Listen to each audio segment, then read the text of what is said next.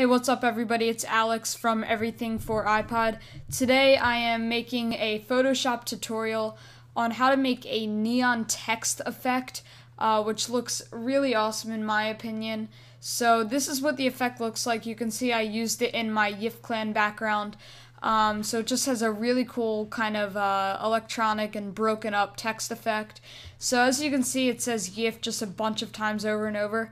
I'm just going to show you how to make one word that looks like this, but if you would like to, I will also just point out real fast. It is pretty much the same thing to make it how I made it with a bunch of different words.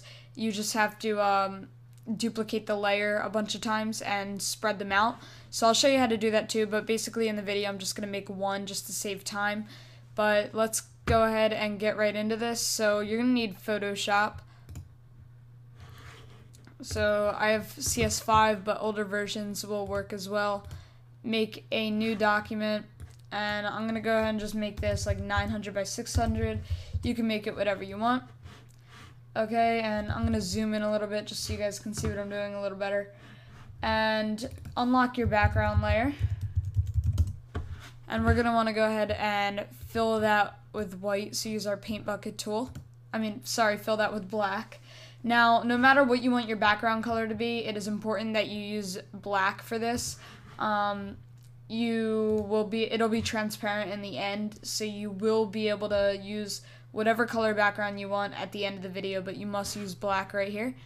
Then make a new layer as I just did by clicking that, and it'll say layer 1. Go to your text tool, choose a font. I think that Bebas Neue is pretty cool. I don't think that's a default font on the computer though. So Futura looks really cool with this effect too, which is what I used. But Bebas Neue looks awesome as well. So set the font size to whatever you want. I'm gonna just type Alex, or I'll type Lighty, and make sure it's set to white. And as you can see, that's actually really small. Let me just zoom out, actually. So that looks really small. I'm going to make the text size a little bigger. That looks better. And also, if you want to space out the letters a little more, I think that looks really cool.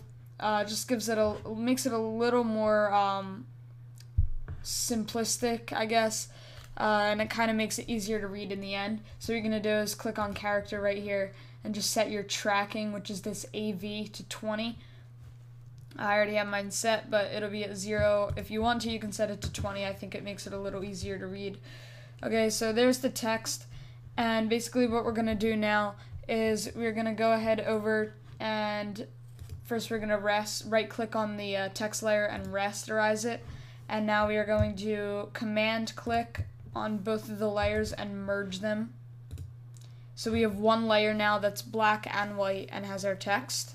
And now we are going to go into filter, distort, and wave.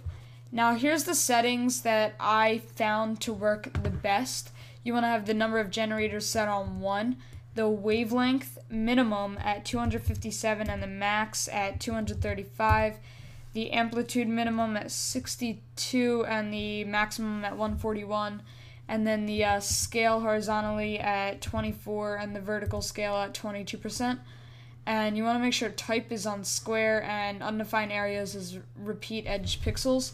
You can play around with this a little if you want, and even hit randomize just to get something that looks cool to you.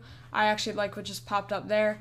But you can drag any of these around if you feel like you want to make anything different. Wavelength, I found changing this does the most. But also, you can just hit randomize, and that'll make it a little different. When you're done, click OK, and that's where you get the little distorted look from. So I think that looks pretty cool. It's not too hard to read. You can still understand what it's saying. So that's what I'm saying. If you have something that makes it really hard to understand what you're saying, you might want to go ahead and play around with those settings. So now we're going to go ahead into the filter again, pixelate, and fragment. And this will give it this little outline look.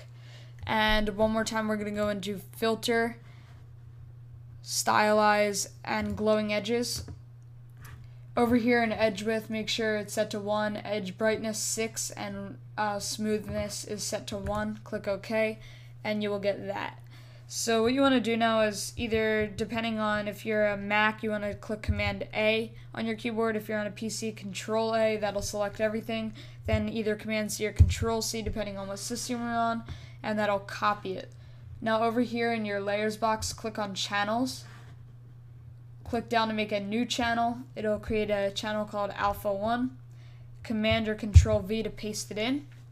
And now you want to either hold down Command or Control and click on the little icon next to Alpha 1. That'll select just the text itself, just what you have typed in. Now either Command or Control C to copy, head back over to your layers, create a new layer, and paste. And now you can hide the original layer that we made, and you can even delete it. Oops. So delete the original layer, and then make another layer in the back. Just title it background, and you can fill it with whatever you want. I'm just gonna fill mine with black, and I'll make it a little cooler in a little bit.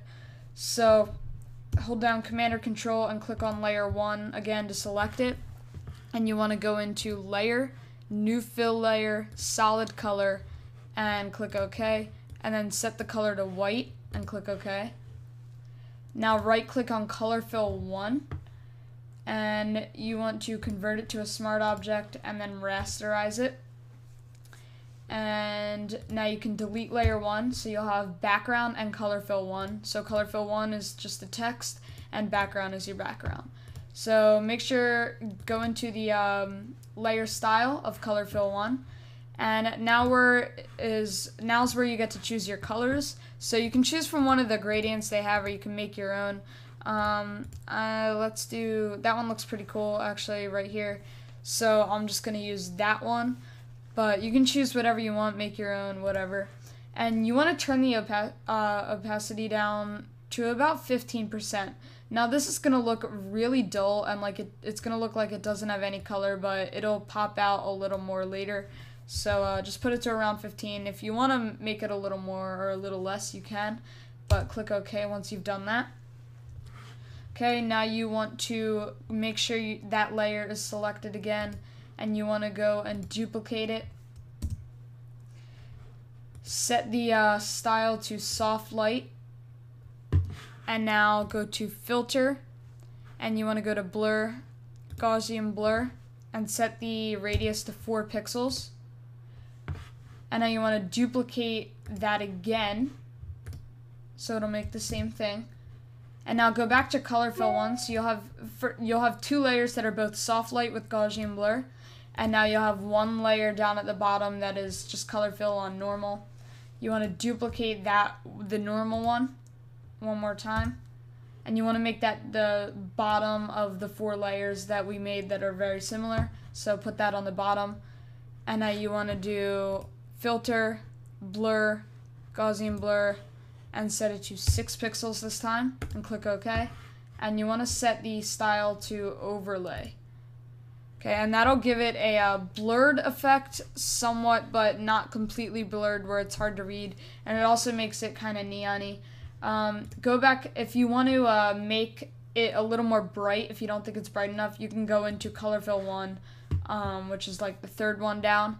And you can go into gradient overlay and turn the opacity up a little bit. I like mine at about 45 now. That looks pretty good to me. And now for your background, of course, you can go in and put a gradient overlay, do whatever you want with it, make it, whatever you want. Just make it look cool.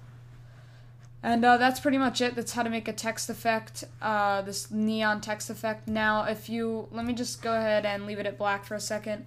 Okay, so how I made the all of them together in my layout is basically I just had all of them selected, and I held down Option.